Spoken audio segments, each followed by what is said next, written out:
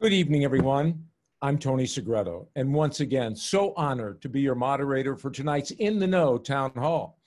Tonight's discussion looks at a central aspect of cancer research and care, and we're talking about clinical trials. Clinical trials, as you know, helps researchers find cutting-edge treatments that are safe and effective for patients who are quite literally in the fight of their lives.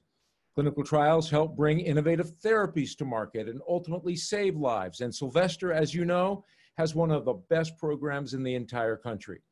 Unfortunately, the COVID-19 pandemic has disrupted this critical step in delivering treatment solutions. In fact, it has slowed and in many cases cut short hundreds of clinical trials in the United States. As you can only imagine, it's an alarming situation for patients who depend on them as their best and oftentimes last chance to eradicate cancer. So here's the question tonight. How will clinical trials move forward as we navigate this pandemic? And what are the cutting-edge research opportunities at Sylvester Comprehensive Cancer Center that hold so much promise for our community? Well, tonight, trust me here, we have brilliant, and I mean brilliant minds from Sylvester who will help us explore all of those questions. We will hear from Dr. Stephen D. Neimer, Director of Sylvester's Comprehensive Cancer Center, the Oscar de la Renta Endowed Chair in Cancer Research and Professor of Medicine, Biochemistry, and Molecular Biology at the Miller School of Medicine. He will lead this question and answer session tonight, along with Dr. Jaime Mershon, the Director of the Phase 1 Clinical Trials Program at Sylvester. He's also an Associate Professor of Medicine at the Miller School. Joining him will be Dr. Jonathan Trent, Associate Director of Clinical Research at Sylvester and the Miller School. And we will also hear from Dr. Justin Watts, hematologist and oncologist at Sylvester and an Assistant Professor of Medicine at the Miller School. But before we get started, let's go over how you can participate in tonight's conversation. After Dr. Neimer has delivered his opening remarks, all our panelists will answer the questions that you've been submitting over the past few days. But you will also have the opportunity to submit questions tonight during the program live. And here's how you do it. At the bottom of your screen, you see a Q&A feature there. Just send us your questions. And just a reminder for those of you who haven't been with us, for those of you who have, you know this, all of these questions will be done anonymously. And we will try, promise, we will try to get to as many of those questions as we possibly can tonight. Now, it is my esteemed pleasure and my honor to introduce Dr. Stephen D. Neimer, Director of Sylvester Comprehensive Cancer Center. Dr. Neimer, it's always such a pleasure to see you, sir. Good evening, Tony. Thank you so much. It's a pleasure to be here and to represent Sylvester Comprehensive Cancer Center. And I'd like to start by thanking all the incredible Sylvester faculty, the physicians and researchers, the staff, who have gone above and beyond to take care of our patients in this most difficult time during the COVID-19 pandemic. As you inferred, we need to continue to take care of our cancer patients. Cancer does not wait for this pandemic to clear. And I'm going to talk a little bit about that before I introduce some of the work done by the other members. The three J's, so to speak, Jonathan, Justin, and Jaime, and to talk about what we've been able to accomplish. As a result of the COVID, people have been afraid to seek medical attention. And so in the cancer arena, because of decreased screening and things, we predict that there may be 50 to 60,000 people across the country who are not rapidly and promptly being diagnosed with cancer. And so they may come back and see us with more advanced cancers. And so it's very important that we have a full armamentarium of clinical trials, the right treatments for everybody. We are the only NCI designated cancer center in South Florida. And what that means is that there are treatments, cancer treatments, that are only available at NCI designated cancer centers. And so in addition to our Phase 1 program, which is the only one in South Florida, we are getting some of the most promising treatments to our patients here at Sylvester because of our NCI status. Although we have slowed down compared to pre-COVID, We have enrolled 150 patients on clinical trials since March, and we have opened 43 new clinical trials. This has been a result of some really hard work by so many people because of social distancing, because we've had a no visitor policy.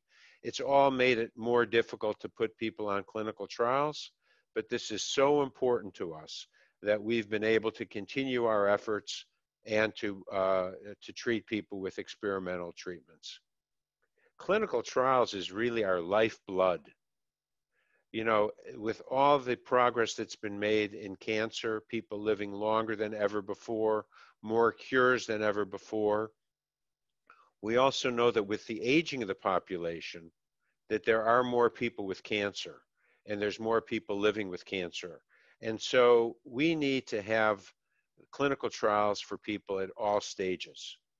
And so we are, and you may hear from Dr. Trent, we're looking even at new ways of diagnosing cancer, looking in the bloodstream rather than having to biopsy tumors. New screening methodologies. I would point out that if you've been watching any TV, you've probably heard about Cologuard, which is the colorectal screening test. And I think the company figures that as long as you're staying home, you can order one of these things through the mail and get screened at home. It is a good option for people, and some better served by colonoscopy. We're developing new ways of providing radiation therapy. We're about a week away from opening up our proton therapy center. It's a way of providing precise radiation treatments. We're making advances surgically with robotic surgery. We are reducing the side effects from chemotherapy. We're being able to boost the immune system in ways never before, and you'll hear from Dr. Watts about some of the approaches that we're doing to boost your own immunity to fight cancer. Each and every one of these things is an advance that we're testing in clinical trials. And in the past, the initial phases of some of these drugs involved testing things that barely had a promise to work. And now all the drugs are promising. And the questions now are really, are the new drugs better than what we currently have, or are they equivalent to what we have? And so much of what we're doing in the clinical trial arena is making incremental progress and sometimes massive progress. The clinical trials, sometimes they're our own ideas. We call those investigator-initiated trials. Sometimes they're the ideas of researchers at other institutions, and we cooperate in cooperative group trials. We cooperate with treatments that are sponsored by pharma, and we cooperate with other academic centers in what are called multi-centered clinical trials. You'll hear about phase 1, phase 2, phase 3 clinical trials, and those are the 3 phases that are necessary to find the right dose, to find the safety profile, and then to show whether treatment A is better than treatment B. And if treatment A is better than the existing treatment, then the companies usually go to the FDA to get FDA approval. And so you'll hear about FDA approval today, you'll hear about the different phases, and this is all the process by which we can improve on the manner in which we treat cancer. And then lastly, let's just talk for a moment about how we accomplish all this work. The NCI designation provides us with about $3.1 million a year for the 5 years of the grant, so that's about $15.5 million. The state funds, as a result of the NCI, go up by about $1 million a year. And when you're NCI designated, you can go and ask the NCI for other monies, what are called supplemental funds. And despite COVID and everything else that we're doing, we've been able to garner an extra $1 million just in this year alone for our clinical trials and some of the other cancer center needs. And so What the dollars do is, one, they allow us to provide these new treatments. Dr. Watts had a trial that made it to the New England Journal of Medicine, the most prestigious medical journal. And so one is we can participate in these trials. The other thing is the speed. We're in a race. We're in a race to find new treatments for every patient that we take care of. And so it's very important. The more dollars that we have to support these clinical trials, the faster we can complete them and introduce things. Today, I think you'll hear from Dr. Mershon, who you mentioned runs our phase 1 clinical trials program. He's also an expert in using viruses that infect human cells to either kill cancer or to deliver Trojan horses, something that allows the cancer cell suddenly to be sensitive to other treatments. You'll hear from John Trent. John Trent is the Associate Director of Clinical Research at Sylvester. He's a world-renowned sarcoma expert, and he has been leading a lot of our precision medicine efforts so that we can identify precisely what's driving people's cancer and then to intervene and block that so that the cancer cells die. And I mentioned Dr. Watts, who's one of our top leukemia doctors in the country, has been studying targeted therapies for certain types of leukemia and also an immunotherapy approach called cellular therapy. And he'll explain how we're harnessing the patient's immune systems. We're delighted to have an opportunity to speak and to address questions. And we're very grateful to you, Tony, for keeping us in line. It's not difficult, but thank you, Dr. Nimer, so much.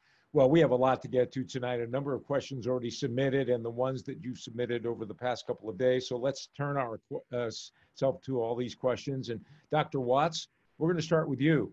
And the question comes, why should patients with rare or complex cancers like acute leukemia seek their care at Sylvester? Hi, everyone. Good evening. Hope you can hear me. Let me know if you can't. So I think, for a complex or rare cancer, advanced cancer, and you could argue for any cancer, I think it's vitally important to be seen at an academic, university-based, NCI designated cancer center, as Dr. Nimer just alluded to. So you really have a multidisciplinary team of experts handling your case to make sure you have the exact diagnosis, the correct first treatment, which is so important that can never be gotten back, and then the appropriate subsequent treatments to make sure you have the best chance of a positive outcome.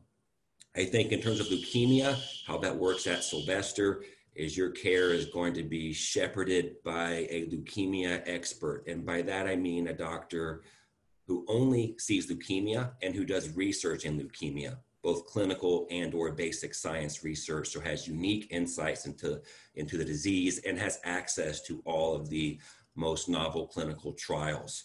And we have a very large portfolio of trials for leukemia and related diseases at Sylvester, which I can touch on more in a minute. You're also going to have comprehensive genomic profiling of your leukemia. I'm sorry, the fire alarm's going off in my office, but it just stopped. It's been doing it for about 10 minutes now, off and on, so there's no fire. But you're going to have comprehensive genetic genomic profiling of your cancer or leukemia, which allows us to identify the targeted therapies, precision medicine approaches, and give you a more accurate picture of your prognosis. And lastly, you're going to have an integrated experience between the leukemia and bone marrow or stem cell transplant team. If you need a bone marrow transplant for your leukemia, we're going to identify your donor efficiently and quickly, and you're going to be able to go to transplant if you need it. And transplant is a specialized, highly specialized procedure, and you really want to be at a center that has vast experience there. And I can tell you that we do over 200 transplants a year here, and over over about 100 allogeneic transplants for acute leukemia, which is the most in South Florida, and I think the second most in Florida. Dr. Watts, thank you. And God forbid, let us know if those alarms continue. Maybe you do have to leave. Let us know, okay? Yeah, sorry about that. No, not at all.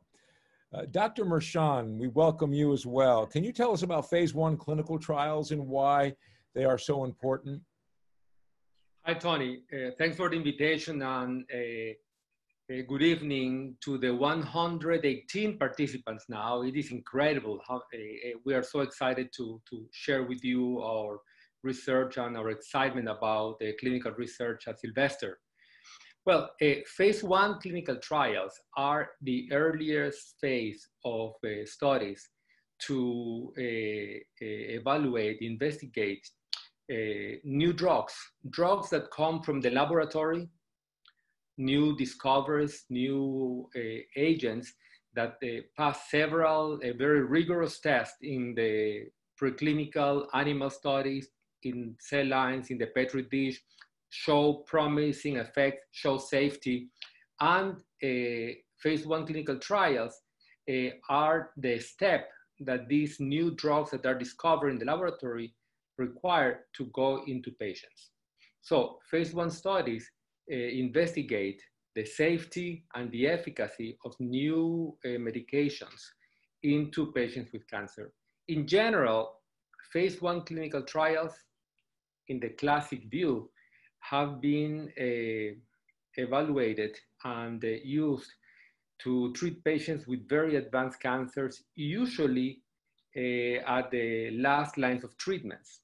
However, in the last 5 or 6 years, this trend has changed significantly, and we can see, and we are conducting phase 1 clinical trials, not only for patients who have failed any treatment or every treatment, but also for patients who are getting their first treatment with agents that are so promising that FDA has allowed us and the investigators to evaluate the safety and efficacy in patients with at earlier stages of cancer.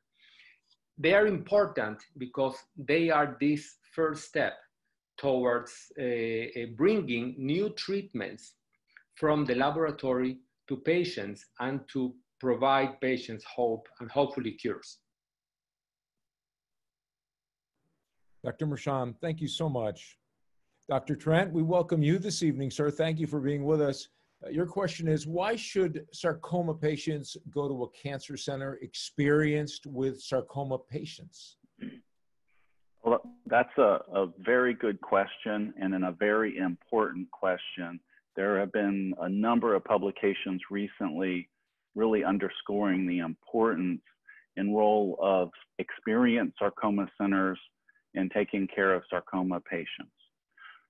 For instance, if a patient is seen in a small community hospital and has the pathologist make the diagnosis there, and then comes to a sarcoma center and has an expert sarcoma pathologist, such as Andrew Rosenberg or Elizabeth Montgomery at Sylvester, it's been published in 2 different series that the diagnosis is changed significantly 20 to 30% of the time.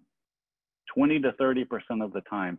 I myself have seen patients diagnosed with one type of sarcoma, for instance, GI stromal tumor, treated with a medication for that type of sarcoma, and then we changed the diagnosis to a liposarcoma, and the patient ended up being treated for a year with the wrong medication.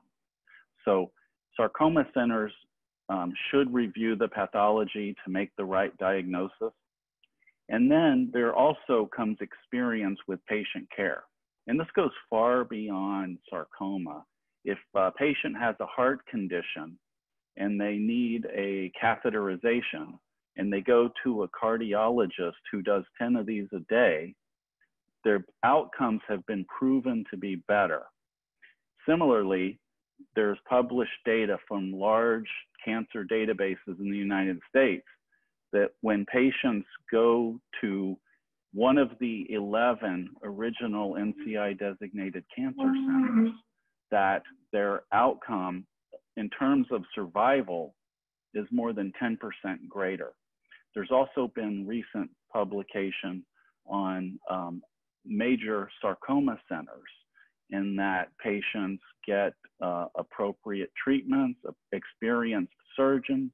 And I'm delighted to say that at Sylvester, we don't just have me as one sarcoma expert, we have pathologists, we have surgeons, radiologists, radiation therapists. In fact, our nurses and our nurse practitioners get invited to participate on national panels because of their experience in sarcoma.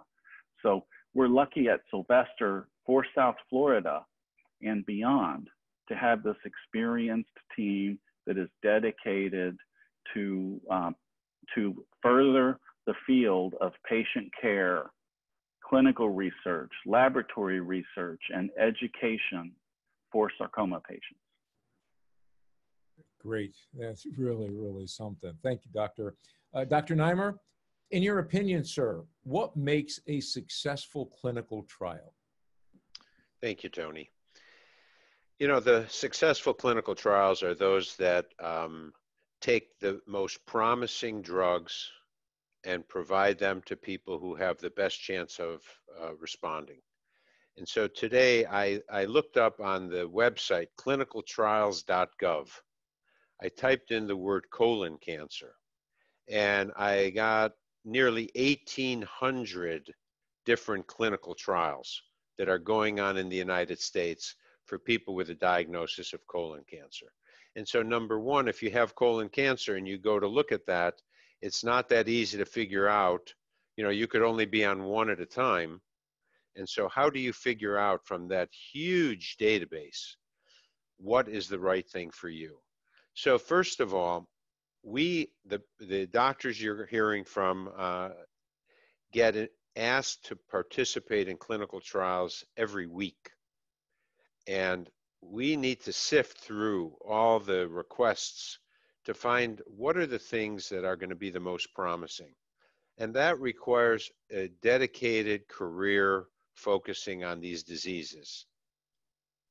Then once you have a hunch of what's the most promising drug, and you start conducting these clinical trials, then the next wave of promising drugs, the companies seek you out.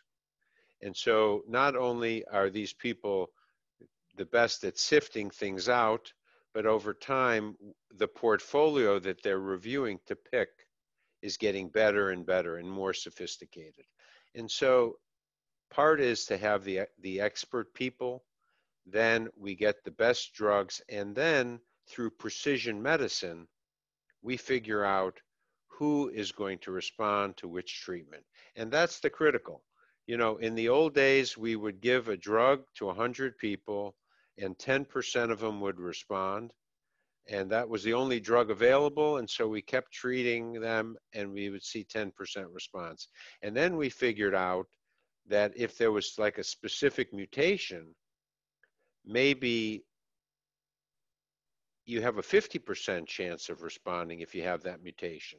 And so then instead of getting 10% responses, some people get drug A, other people get drug B, other people get drug C, and in the end, so many more of the people are responding. And so that's what successful clinical trials look like to us. Dr. Neimer, we're going to keep you here because we just had this question submitted and we want to ask you now, when will Sylvester be joining NCI's ETCTN? Well, I think Dr. Trent will correct me if I'm wrong, but I believe we have already joined and that we have the same access to the NCI Clinical Trials Network drugs. So the answer is by becoming NCI designated, we were able to access this and we're now getting drugs and treatments from there. Dr. Trent, would you like to weigh in on that as well? Yes, that's exactly correct. Effective September 1st, we applied for and successfully attained an NCI grant that allows us access to the Early Therapeutics Clinical Trial Network. That's not even all NCI designated cancer centers. It's a select group of elite NCI designated cancer centers that have access to the most exciting clinical trials. And effective September 1st, we're opening 18 clinical trials that we identified in this network that we think are the best fit for our patients here in South Florida. Thank you, Doctor. Dr. Watts, what are the novel immunotherapy and cellular therapy CAR-T approaches being studied at Sylvester, and how are these affecting patient outcomes? Sure. Hi. So there are two primary approaches to immunotherapy in leukemia and other cancers outside of a stem cell transplant. And those two approaches are, one, using antibody therapies, such as bispecific or BiTE antibodies, which bring your immune system cell into contact with a leukemia cell to kill it. And it's a drug therapy administered IV. And the other approach is something called a CAR-T or CAR-T-like therapies. CAR stands for chimeric antigen receptor T cell. And these therapies involve taking your own T cells out of your body or ex vivo and re-engineering them to attack your leukemia or cancer cell. And then they're reinfused back into the patient. These approaches have had a lot of success. They're very promising, in some cases even approved for lymphomas and leukemias, where historically they started. They really work by reprogramming your body's immune system to target the cancer. This approach requires really a team of experts and a lot of crosstalk between leukemia and transplant and ICU doctors and so on, because they're usually done inpatient and they can at the beginning have a lot of side effects. So it can really only be done at a cancer center that has the infrastructure and the expertise to do it. Two even more novel approaches with immunotherapy are to try to expand CAR-T into solid tumors. They've been very effective in blood cancers to date, but we also have trials now using T-cell receptor and MAGE technologies that are like CAR-T to get these approaches to work in lung cancer and melanoma. We have trials in colon cancer and Merkel cell, a rare cancer, and also in gynecologic tumors. The last thing I want to say is that some patients can't wait for a CAR-T product to be made. Like I said, they take the cells out of your body, and it can take up to 4 to 6 weeks. So a patient with acute leukemia might not be able to wait that long. So we're also developing what are called off-the-shelf or allogeneic CAR-T cells from a donor. These are like a drug, basically. They're made in a lab and they're on a shelf, and we can activate them immediately for a patient on a trial. And we have a trial like that for AML, acute myeloid leukemia, called UCART123, because the T cells target a molecule called CD123 on the leukemia cells. And these T cells are also programmed to not attack the healthy cells in the patient's body, since they're from an unrelated donor. So that's another novel approach that we're pursuing on a clinical trial at Sylvester for immunotherapy. Great stuff. Thank you, Dr. Watts. Dr. Mershon, you know, there is this old notion that phase 1 trials really only serve to assess the safety of a new drug, and there's little or no benefit for the patient. Is this notion still valid? Is it still applicable, or has it changed? Well, it has changed significantly over the last 4 or 5 years. It is true that one of the main goals of a phase 1 clinical trial is to confirm the safety of a new medication in patients with cancer, in the case of clinical trials for cancer.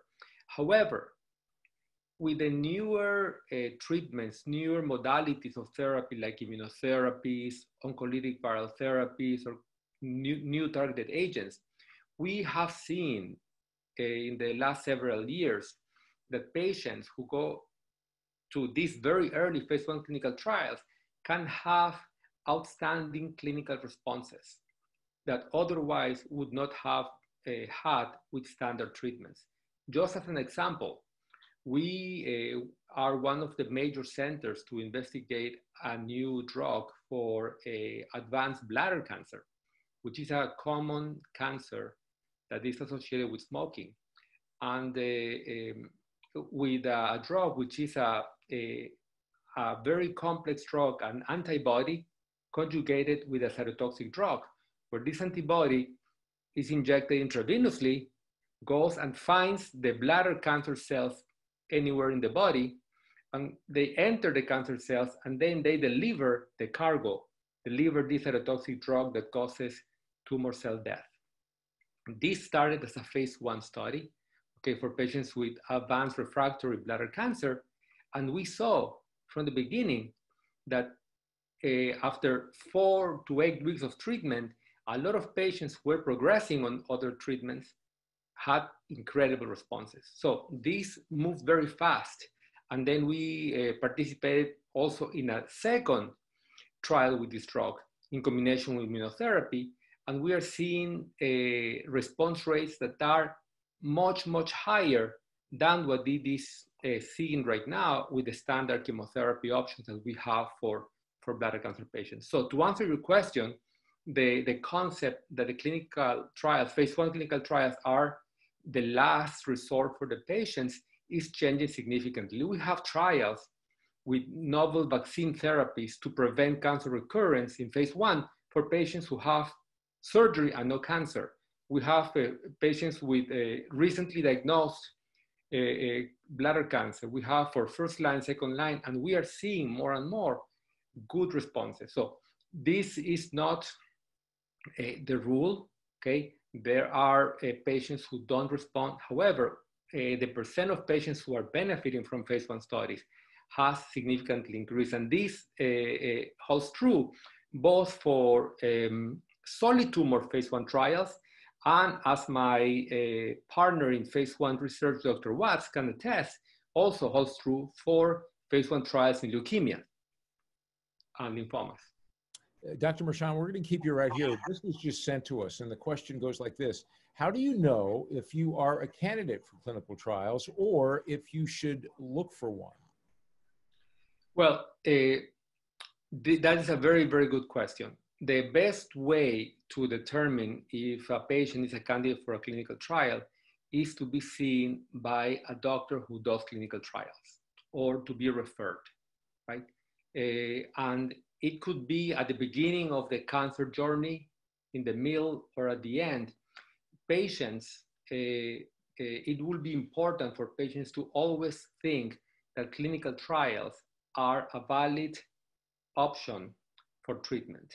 Here at the at Sylvester, most of our patients, when we see our patients, we always consider a clinical trial at the beginning, because we believe that clinical trials, the right clinical trial for the appropriate patient can be as good or maybe better as the standard of care.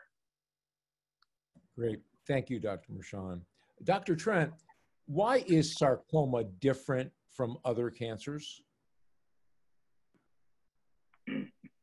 Yeah, this is a great question. Sarcoma is fundamentally different from other cancers for a number of different reasons. It's very rare.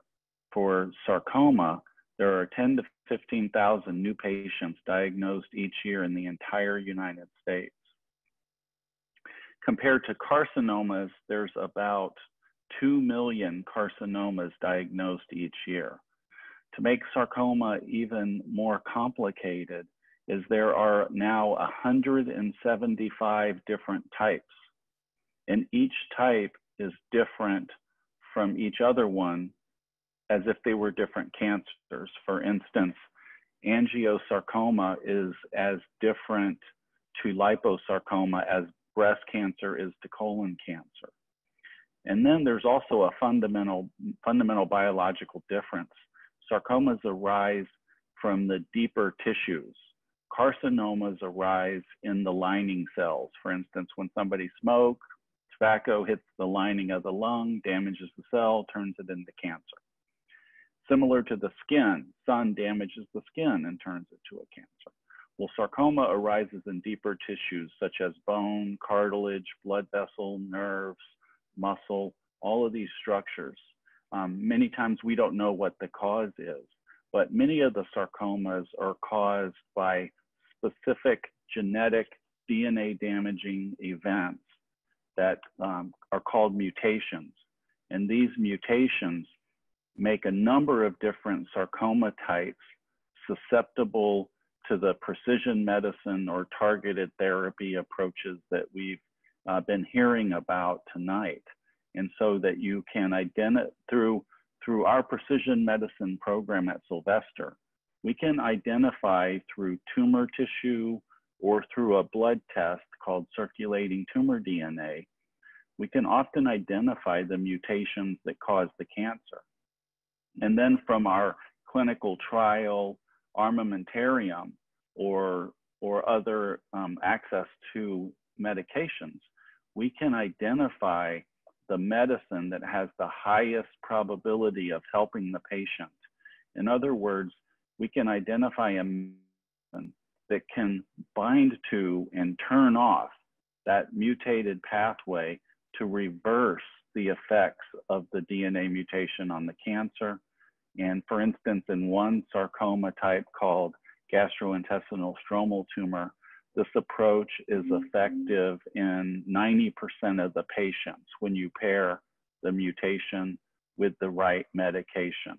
And so sarcoma is also different from some solid tumors because now we have, we're on the verge of discovering effective immunotherapies for certain subtypes of sarcoma as well. Dr. Trent, we're going to keep you here because you mentioned precision medicine. So this question was just sent to us. Is precision medicine being used currently for sarcoma on the scalp to help the surgeon prior to surgery? Yeah, this is a great question. And precision medicine is used in many different contexts. It can be used. And so what is precision medicine? Precision medicine is really identifying what is the precise driver of the cancer. Usually it's a mutation in a gene or a translocation in a gene. There can be other drivers, but identifying that driver and then precisely pairing it with a medication that targets that in a very specific, precise, and targeted way.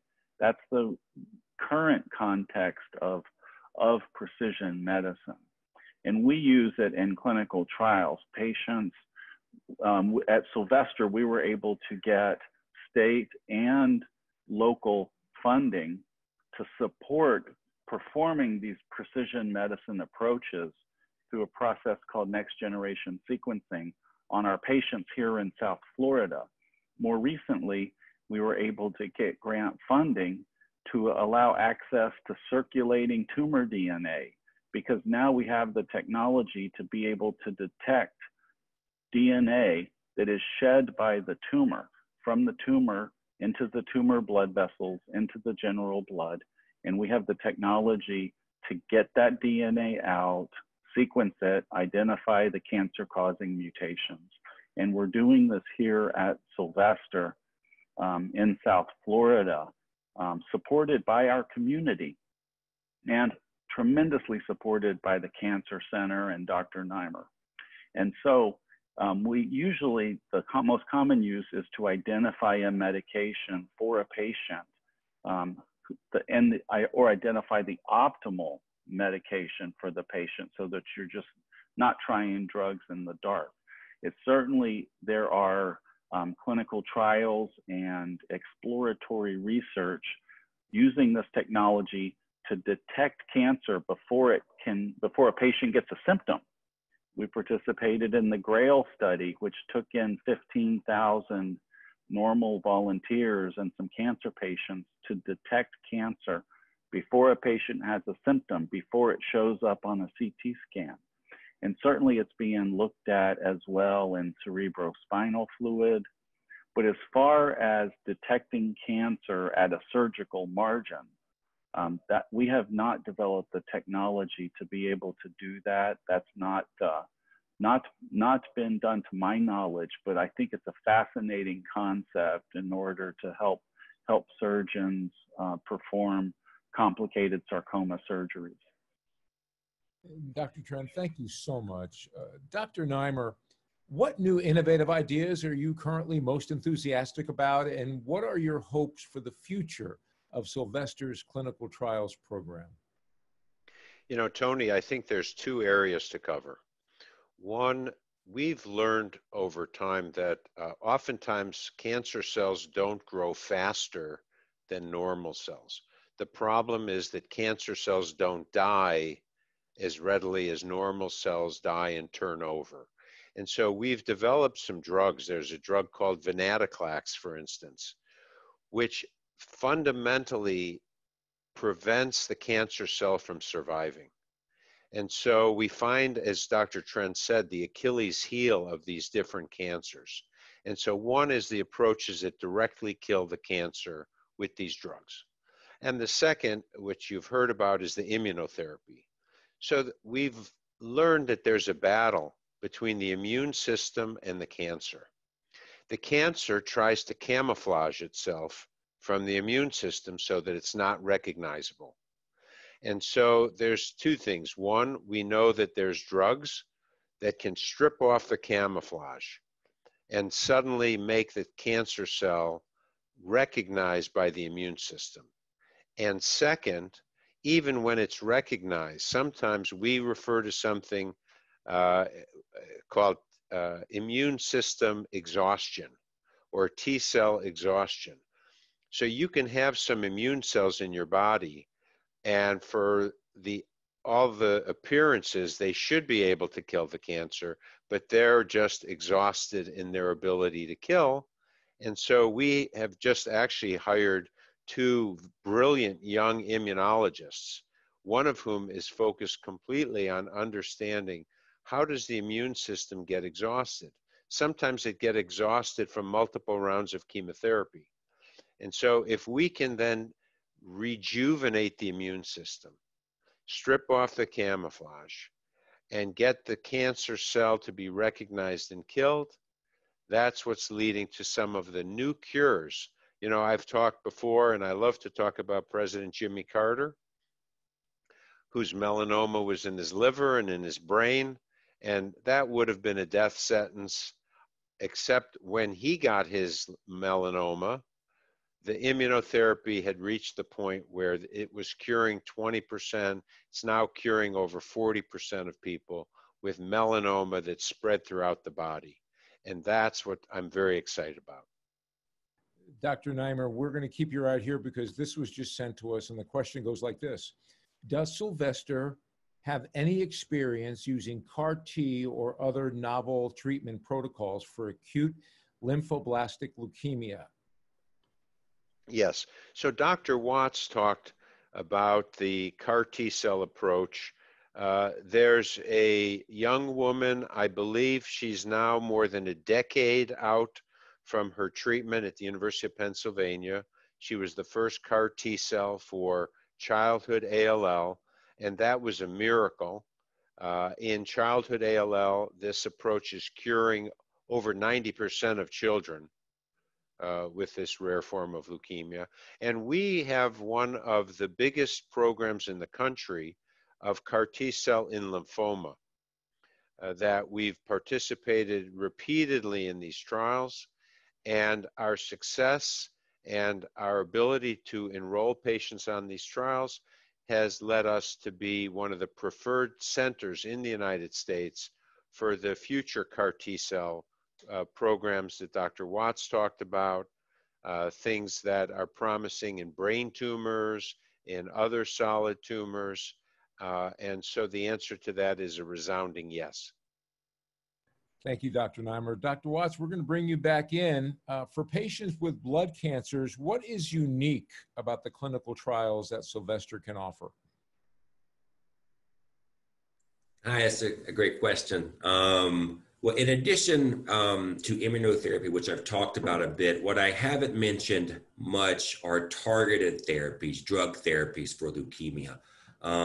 These are really the backbone of therapy for leukemia. It used to be primarily chemotherapy, which we still use in some cases, but we're using more and more targeted therapies. And I think an excellent example of that is something called an IDH inhibitor, or isocitrate dehydrogenase inhibitor. And about 10% of leukemia patients will have a mutation in this enzyme. So this is a precision medicine approach where we test for the mutation. If you have it, then we will, 5 or 6 years ago, we would enroll you on the clinical trial. So we participated and helped develop this approach about 5 or 6 years ago in a first-in-human phase 1 clinical trial done at Sylvester that we did with other centers, published in the New England Journal of Medicine on a phase 1 trial. We still have patients on that trial 5 years later who are likely cured. That doesn't happen to everybody, but it certainly happens in a significant percentage of patients. Which led to the drug being approved by the FDA based on phase 1 and then phase 2 clinical trial data. There wasn't even a phase 3 trial done. It was so effective. It got accelerated approval. And this is an oral agent, single agent. And we have 80-year-olds, 90-year-olds taking this drug, which is another great thing about targeted therapies. If they work, not only can the patient go into remission and potentially be cured, but they're much better tolerated, less toxic than the more traditional chemotherapy approaches. Great, Dr. Watts, thank you. Dr. Mershon, what is your vision for the phase 1 clinical trials program at Sylvester? My vision for the phase 1 clinical trial programs at Sylvester is that it will become one of the top 15 to top 10 programs in the country. And by that, I mean, we will continue to work very hard and develop a new infrastructure, bring new brilliant minds to help in our efforts to bring more phase 1 studies, to bring more scientists to translate all the laboratory findings into patients, and for us here at Sylvester to be a beacon of hope, okay, to provide hope for all our patients who need help and who need hope. My vision for the phase 1 program is that we will have clinical studies for any patient that comes and sees us and is looking for help, for hope. Thank you, Dr. Mershon. Dr. Neimer, we just had this sent to us, and the question goes, how should the public become excited about your plan for utilizing the proceeds of the new transformative $126 million gift to Sylvester in your name? Wow. Well, I think the person who asked that question, it's, you know, I think, I know we're not done, but let me just summarize for a second what you're hearing. What we've been able to do at Sylvester, you know, I've been here now 8 years, but is to bring the very best people to Sylvester, to bring them together and to have them work in teams, to provide a great infrastructure. You know, for all the clinical trials that we do requires millions and millions of dollars of investment. You know, we open the trial. In fact, most of the trials pay you by the number of people you put on a trial. And sometimes the trial doesn't accrue as many people as you'd like. And so you're continuously funding the infrastructure to do this work. So what I would say is that this $126 million, we're going to use this, to build a formal research program called Experimental and Translational Oncology. And that's going to be presented the next time we go into the NCI for our grant. We're using the money to provide endowed chairs so that this amazing physicians and researchers at our place know that they have funding for life. That's what an endowed chair provides. We're going to improve our facilities. And the one thing that I really want to stress, and it's a level beyond the reach of most people, but we've been matching any pledges of $1 million or more. We're using the $126 million to match. And even though we've only announced this about 10 days ago or so, we've been able to bring in nearly $20 million additionally that we are using the huge anonymous gift to backstop. So our hope is we can turn $126 million into $252 million for our cancer center, and it's all designed to better allow us to help this amazing community that we all live and work in. And Dr. Nimer, can you elaborate while we have you here on how important and how philanthropy really elevates the impact and outcomes of clinical trials and cancer research in general? Sure. So, Dr. Trent talked about all the different types of sarcomas. So in the old days, you had 20 people with a sarcoma. You had one drug, maybe one in the 20 would respond, and you could have one data manager to keep track of that clinical trial because everyone was getting the same drug. With precision medicine, those 20 patients may be getting 12 different drugs. And so now you have 12 times, maybe you have 6 times as much paperwork to fill out and all the regulatory. And you need a pharmacist now is not going to hand one drug out to 20 people, but the pharmacist needs to have all 12 drugs that are stocked and given out. And so the complexity of what we do has gone up tremendously. That if, again, these 20 patients, if they are put on 12 different trials, we have so many more costs that are not met by either the NCI or the drug company or the cooperative group trials. And so we're continuously supporting, subsidizing these with money. That the rare diseases, the drug companies aren't interested in studying. So when there's a lung cancer drug that just gets approved and we want to study it in a rare disease, a certain type of ovarian cancer or something, the drug companies are not willing to pay to do those trials. Those are the investigator-initiated trials. And so all of this requires support in financial support, and philanthropy plays a huge role in our ability to do these trials. The other thing I mentioned before is speed.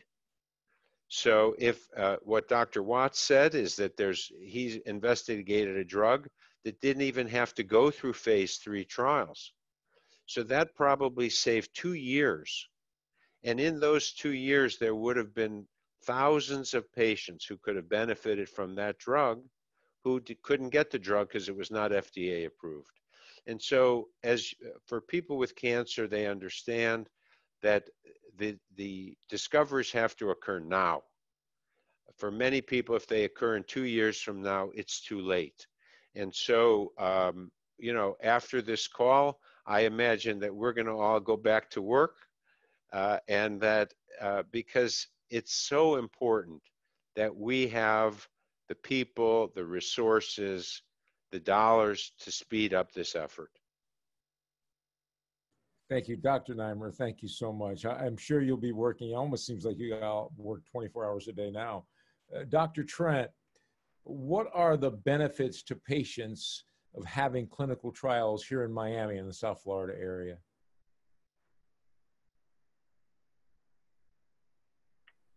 This is a great question, and this is important. And again, I go back to the data. Patients who were treated on clinical trials have better outcomes than paired patients who are not. You're not only getting access to cutting-edge novel therapies, you're also getting access to additional healthcare staff members, clinical research coordinators, research nurses, a principal investigator of the study. So you're being looked at a lot closer. Everything is being monitored very closely. And namely, it's the access to new medications that lead to the discoveries that you've heard about today, the targeted therapies, the CAR T cells. And there's clinical trials that we are conducting now at Sylvester that the public doesn't even know about. Many community oncologists don't even know about them because the trials haven't been completed yet. And so it's an exciting time for clinical research. It's an exciting time for us to be able to provide access to these clinical trials to the community of South Florida. Thank you, Dr. Trent, and thank you, 3Js, as Dr. Neimer referred to you at the beginning of this In the Know. Before we close tonight, we want to bring in Dr. Neimer just one more time to give us his final thoughts. It's been an incredible evening, Dr. Neimer. Well, thank you, Tony. I think we're all delighted to be able to answer questions. There are questions we probably couldn't get to, but fundamentally, we appreciate everybody's interest in what we do, the support of the community. And I just want to say that the people here, Doctors Trent, Watson, Mershon, are among the very best in the world at what they do. And it's important to stress that. That's what the Sylvester stands for. It stands for a level of excellence. We keep each other honest.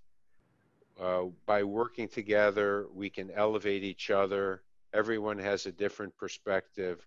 And so when you see a doctor at Sylvester, you're not just seeing a doctor, you're seeing a whole team, a whole approach. And we are committed absolutely to getting better and better. And this clinical trials is why we're here. This is why we became academic physicians. And we're just delighted to work together to find new treatments for cancer and to help serve the community. Dr. Neimer, thank you so much. And thank all of you for participating in tonight's Sylvester In the Know Town Hall. Once again, after listening to our truly incredible doctors tonight, I think you'll all agree that Sylvester Comprehensive Cancer Center is not just in great hands, it's in amazing, talented, and passionate hands. Our pride as supporters should be unmatched. A truly remarkable and caring group of leaders and doctors. Please remember that a full recording of this program will be posted online. Look for that link in the coming days.